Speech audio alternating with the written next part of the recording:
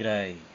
Last month there was a few questions about video editors, so doing a review on video editors and basics on how to use them. A few that I use, after using about a dozen, I've culled them down to about 4. I don't use this one anymore, but Avidamux was one of my favourites. It is not user friendly, it is hard to use, but you get as close to 100% video quality at the end of it as you're going to get out of any freeware or any paid video editor.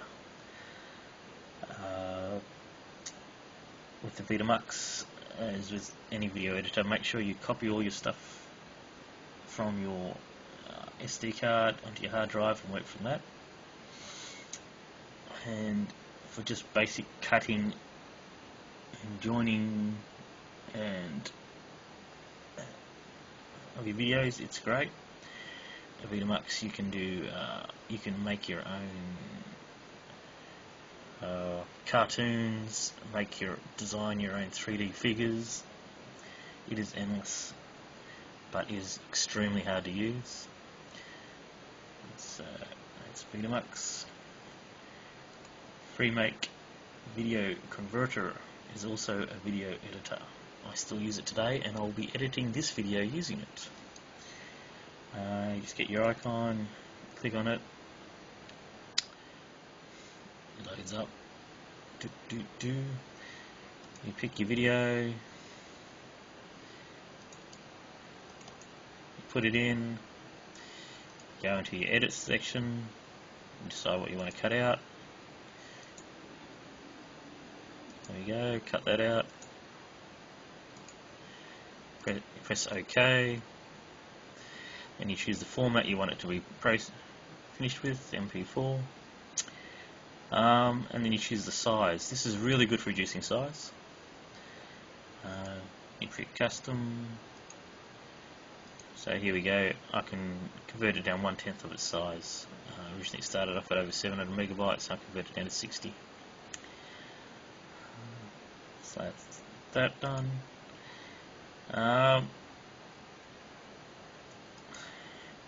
Even if you were to pick 2-pass encoding, low speed, the video quality at the end of this is not that good. It's at the best you get is about 90% of the video quality. But it is free and it is so easy to use, and you can cut tons of data out. Even if you choose to be 100% of the data that it originally started with, it will still only be about 90% of the quality. Okay. Avidamux. Another one is the YouTube video editor. You go to upload, and then you go to edit. It is a bit glitchy. In some ways it's hard to use, but you can do a lot, including transitioning the videos. You can make the video seem more fluid rather than just stop start. So that's that one done for basic review. The one I've paid for, that's all those were free. One I've paid for is Cyberlink Power Director.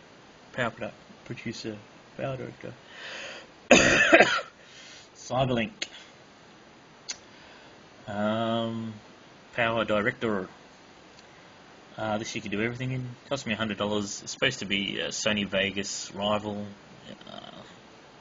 I haven't used Sony Vegas. People rave about it. I don't rave about this. It's good. The end product, it depends on how much video enhancements and adjustments you make. I'll show you what I mean. Choose something.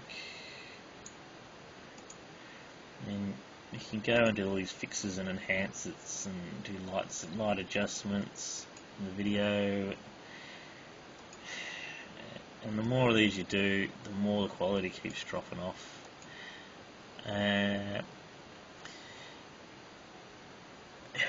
In the end, I don't use all these anymore. I just use my video camera with a filter, a UV filter or a tinted filter on the front, and it gives me excellent video quality, so I don't need to go back and do all this stuff. And so that's this one pretty much done. Okay, that was the quick review done. One of the ones I have used and is readily available and I do not like is the Windows video editor. I do not like that one. I have not liked it, but many people do. A lot of people do. So, Windows has got a free video editor. You can give that a shot. So that's the basic review done. So we'll go back to Avidamux. That's where we started off. I don't have it on this computer anymore because I use the Cyberlink for all that. With Avidamux, Major Geeks is a good site to download stuff. Not as many, if any at all. I haven't used it for a while, but when I was using and downloading lots of stuff, I didn't get any junk or viruses from them. So Avidamux from Major Geeks. So you download Avidamux, and when you're using Avidamux, the first issue you'll come with was not being able to split a video between frames. There's information on how to do that on YouTube. A little bit tricky, but once you do it right and you figure out how to do it, and save every time after you do it. Every time you split a video and remove something or move the video to another a part of the video to another location, you press save. If you've done something a little bit wrong, it'll say I can't save it, and then you'll take it backwards a couple of steps and then figure out what you did wrong and save. Rather than do 1 hour of video editing, press save, and it says you can't save because there is a frame rate conflict and you don't know where it is. You start again. But yeah, I can happily recommend Avidamux because as long as you save after each edit, you'll end up with something which is amazing video quality. As long as your original video was amazing quality to begin with. This is the one I'm going to be using to edit this video. So you bring in a video, you press edit, you press play. Well, I'll talk about that in a minute. Okay, so say I wanted to miss out the first bit at the beginning. I'll just click here, the blue's lit up, click delete. Now my video won't start off with the beeps. We'll just start off here. Come through here. Now I don't like this bit, I'm going to pull it out. You put down this for the cut. Find out where you want the next part of the video to start. Oh, here looks pretty. Cut. I press pause and then press the scissors for cut. This video editor has a glitch where the faster you edit and the more things you're doing while you're editing, it will crash. So just take it slow. So I've done that. I'll bring it back a little bit and you'll see that I've chopped a bit out. Sweet. So you go through and you press OK. You can edit the audio. So I'll go to no audio. And now I'll go to add audio. And I'll pick some music, 2-pack, Better Days, there we go. Now that's in there. So we'll go and see what happens. We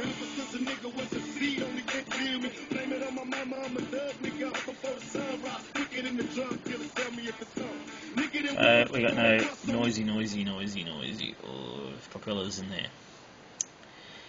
There was another audio editor, I think it was called File Hippo, Audio Hippo. I'll have to have a look and put it up there for you. That where you could blend in music and quadcopter sound together. and that's one of the things you could have done there, but you can also do that through YouTube Video Editor. Okay, video, so we got that. Now we want to save that to MP4. We'll click down here. You get to choose where you will save it. This is good in regards that it'll go to the last location you save something, and give the option of saving in that location, like my videos waterbug type of thing.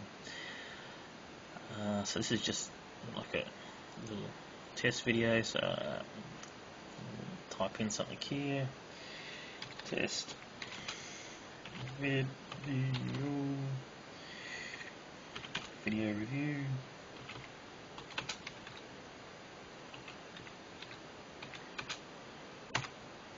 Cool, so there we go, test video review.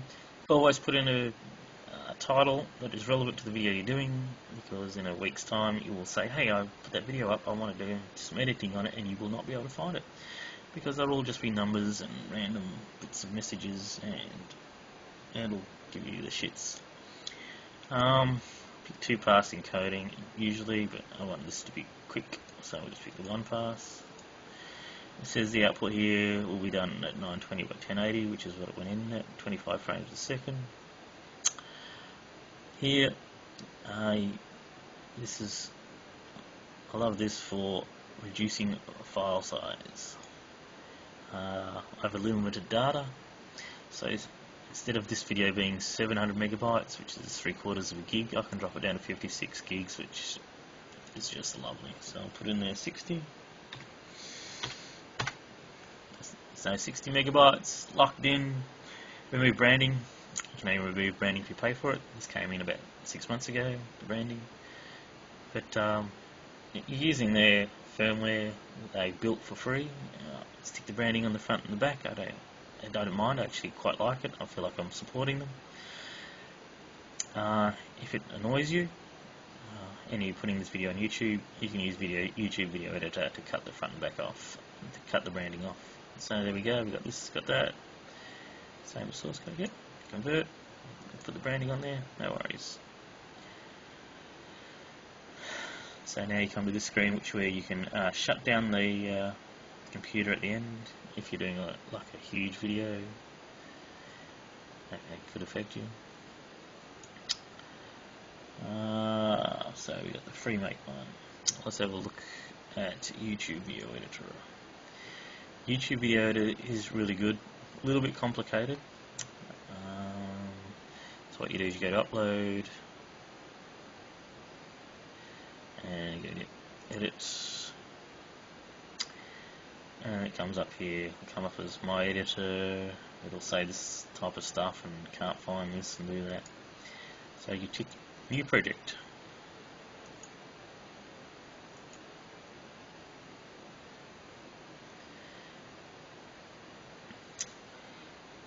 Okay, so I'll drag this one over here. This will be our new project. While it's getting itself sorted, type in a title that's suitable. So we're just doing the test, video editor review.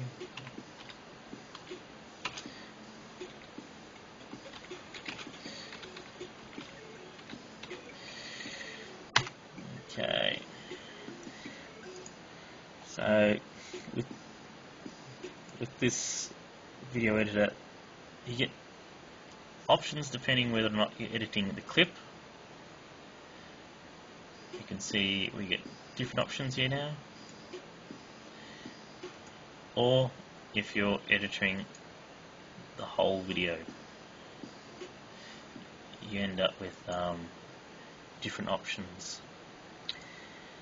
So this will be audio for the whole video. You can choose something. If you're in clip and you choose audio, it'll be audio for the clip.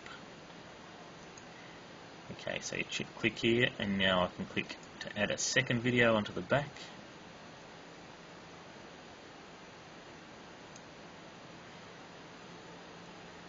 So there we go, this is the second video, and at the moment I've chosen the clip, and I can choose different things. I can put in text on this clip.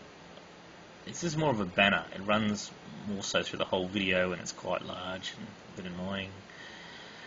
Here I've clicked to do the whole video, and I can choose music to put over the whole video. While you're editing your video, you'll get a screen here. This will not be your video quality.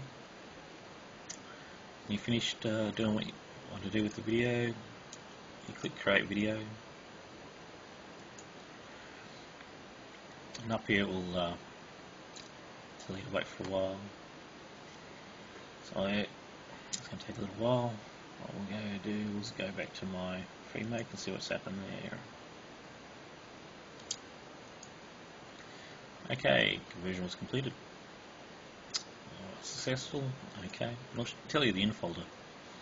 So now if you want to upload this to sit there, if you want to upload this to YouTube, it makes it easier to find upload. Let's have a look at this. This is the icon I put at the beginning, and you can see. Oh, what about the bugger? There you go. Now, because I've chosen a very low video quality, you'll notice there'll be bricking around here. Maybe not on this camera, but it's like bricking because I've chosen a very low video quality. Even if I chose a very high video quality through Freemake, it still won't be as good as the original. And then you take this up to YouTube, and then it cuts a little bit more of the video quality out of it again with YouTube. I use the Freemake for just basic videos like I'm doing here, where we're not really looking for a scenic video, just a how-to video.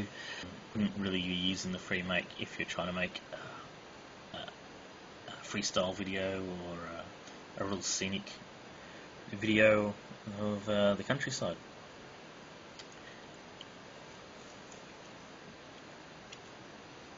So that's Freemake finished with.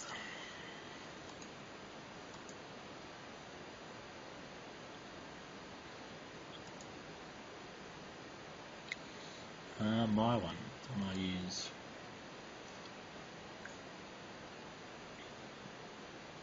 Cyberlink.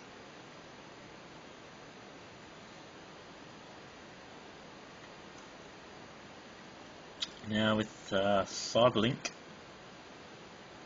I still only end up with maybe 95% of video quality, as long as I don't go and do a whole lot of editing stuff like this.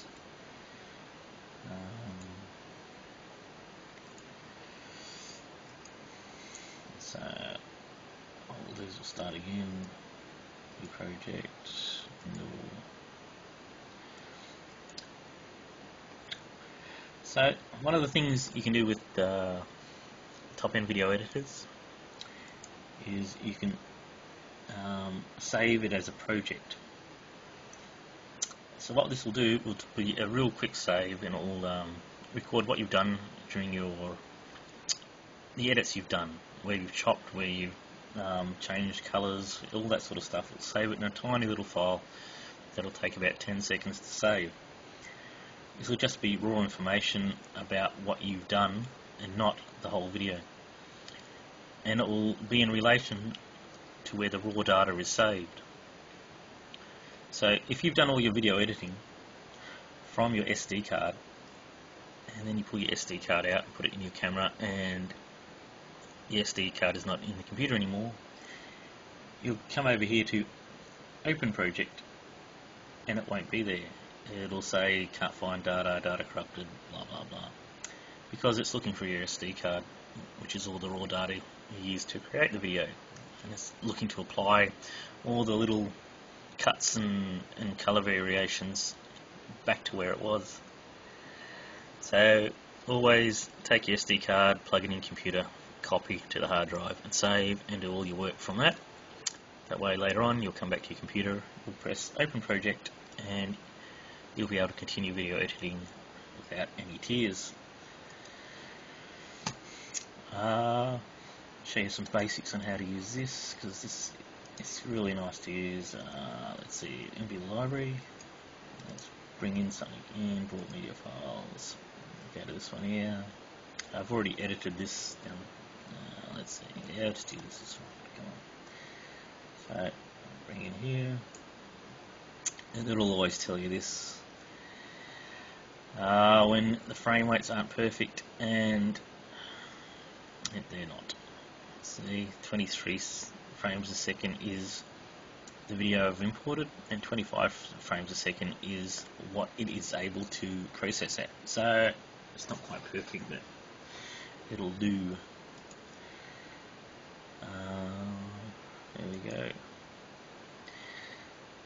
So I've decided I don't want the quadcopter to be on the ground and then lift off, so I can just click on split and click on the pin I don't want, and I can come up here to remove. I can either remove and leave a gap or remove and fill a gap.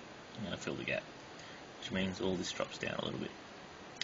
There we go. So now the video will start off here.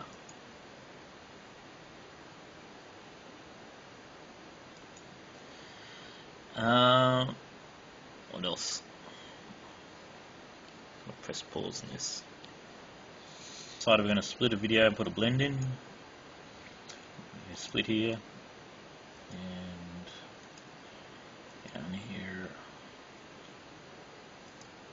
Here we go. These are all the lovely blends, and this will help a video be smooth. So let's pick this one here, and this will blend in the previous segment to the new segment. Right, we'll pull him down here, put him on there.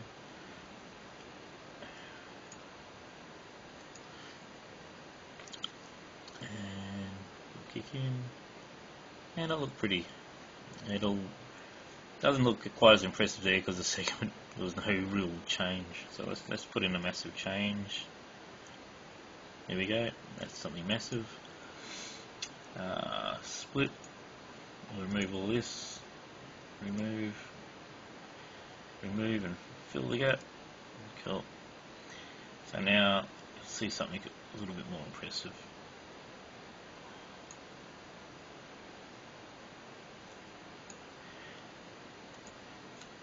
You'll see two separate videos, but it'll look like it's supposed to transition, you know? It'll be a little bit more welcoming. Because if I was to take that out, remove, where is it? Remove, it'll just be all of a sudden, and it doesn't look nice.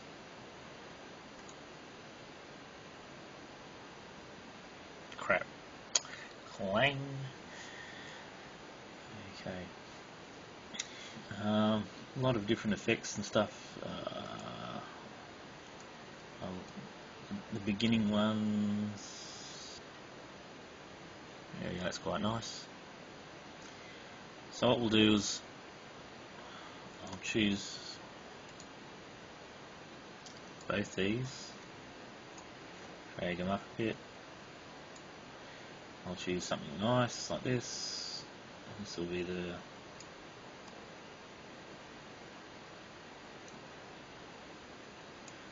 the start. So the video will start off like this,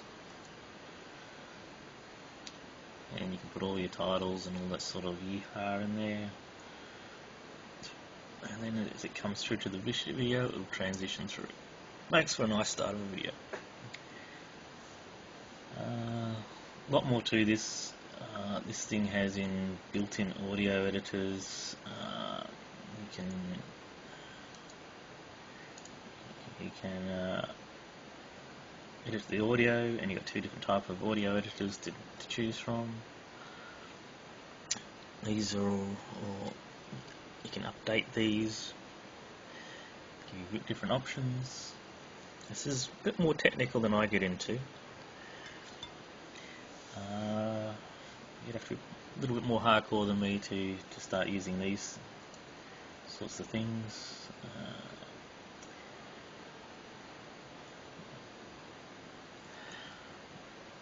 it's very well linked. So once you finish doing what you want here, you just press close and it will do the adjustments in the video for you.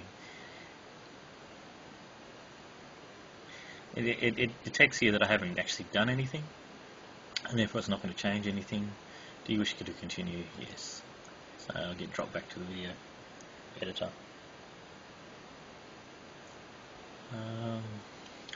Audio you can also do in here, so we'll drag this down a bit and make this a little bit more obvious, a bit easier to see. So you pick the line of audio here and you can reduce the volume, and it tells you what you're reducing the volume. It's a little bit hard to use to get down to that -18, but that's what I usually put into, that's usually what I set my videos to is -18. It gets rid of most of the prop noise. With the update to this, if you drop it down at the front, drop the audio adjustment down at the front, it takes it through that whole clip, and drop it down at the end here. It's a bit hard to get it on that 28, 18 is what I usually do. And you can see here the level of audio noise has been reduced to this small amount compared to what it would normally be back here. If you decide, oh look, I've made some mistakes, I didn't mean to do that, you come up to here and it undoes the changes for you. That's most of what you'll be doing. So we go over to here to produce. Annoying thing about this, it doesn't save your last features. It doesn't save what you normally do or what you did last time. You have to come back to it. And it doesn't give you the first option as being what the video is actually in, which is in H.264, which is what YouTube likes. And it doesn't automatically put it into MP4. You've got to then collect that. And then it puts it in the worst video quality that there is. It doesn't put you in the same video quality that you started off with, which is 24 frames a second, 1080p. So you got to click that, which for a paid video editor, it should do all that for you. It should save your last settings and just pop you straight back in there. And it doesn't find out where the folder came from or where you last saved your last video edit. It just keeps trying to stick it into Cyberlink, which is where I never stick anything. So going back to videos, and then I can save it in here somewhere. Always choose something appropriate. So this is just summary,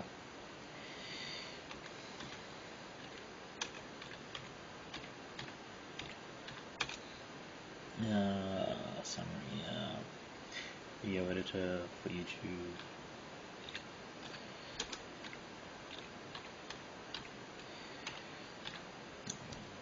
Video editor for YouTube. Cool. I'll save that.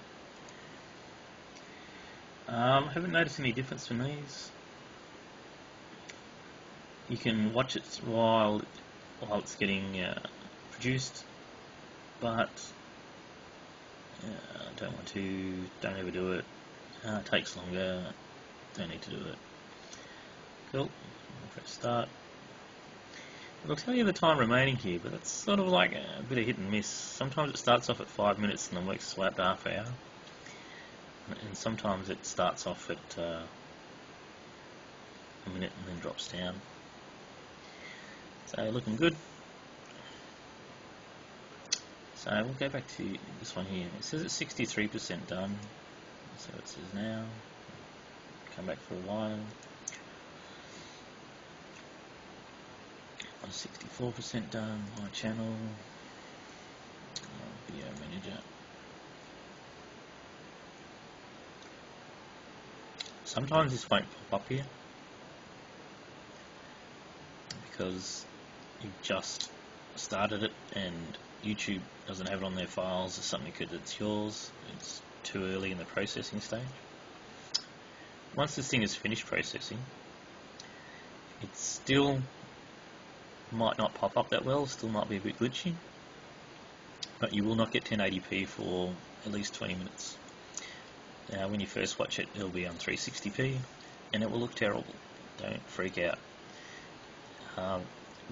YouTube is still editing your video, and it is still editing it up to a higher and higher quality. So eventually you'll get it at 720p, 1080 and 1444 if you're lucky. You'll get it to the highest quality that you're able to put in, which is 1080p for me.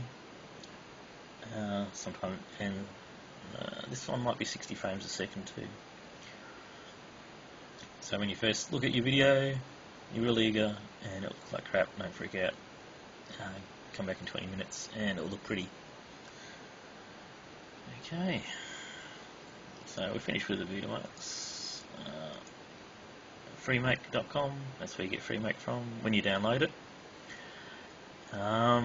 Pick Advanced for installation, so you can pick not to have all their junk that comes with it. There's no viruses, but they do try and spam you with crap, and just pick Advanced and you won't get any of that.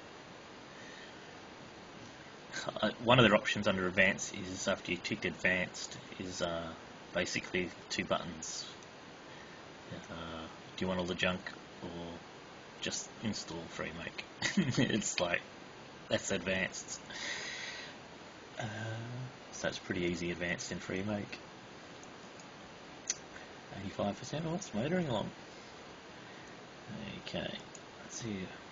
So, time remaining. It says here, back to edit page. Producing movie complete. It doesn't give you the option just to click onto it and look at it. It's pretty incomplete. And considering it's number 13, yeah, boys, you should have done this by now, man. You should be so good. Click, let's watch it. Click. It's, you know, very lean in some respects. That Power Director 13. Okay, let's go to videos. Why did I save it under? I think it was this one here.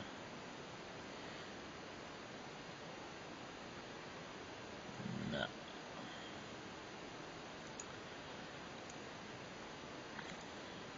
Yeah, see what I mean?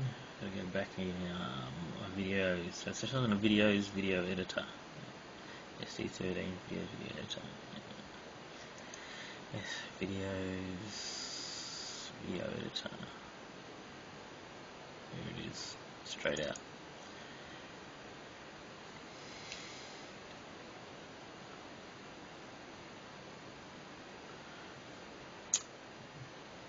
There we go, nice transition. Image quality is still fairly good. I can see it with my own eyes that it has come down a little bit, but yeah, happy with that one. Well, I'm not going to intend on using it, it's just for this little video thingy. Cool. So close down Power Director. Do you want to save? No, I do not. Okay, we're up to 95%. This last 5% takes a long time, so I'm just going to turn this off and turn it back on. Okay, 10 minutes. 10. Oh, so I'm back here on YouTube. I haven't seen this before. I'll click on a video. Okay. So when you want, so up here, when you want to show your friends your video, make sure you got the watch symbol. If it's the watch word in there, if it's got edit, they're not going to be able to see it. Oh, it's already popped it up to HD, 1080 frames, 60 frames a second. Normally when a video pops up here after you finish video editing, you'll only do 360p. Don't freak out, give it another 10 minutes, maybe half hour, then you'll get the higher end stuff.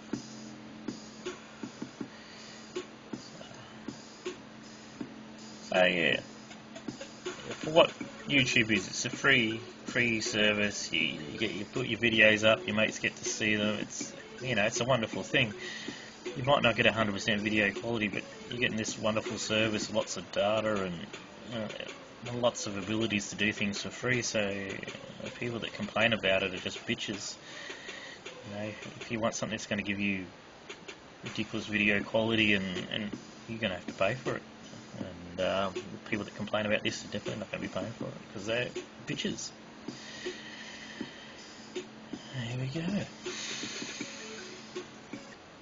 Here's another little trick with Freemake. I've got one video processing.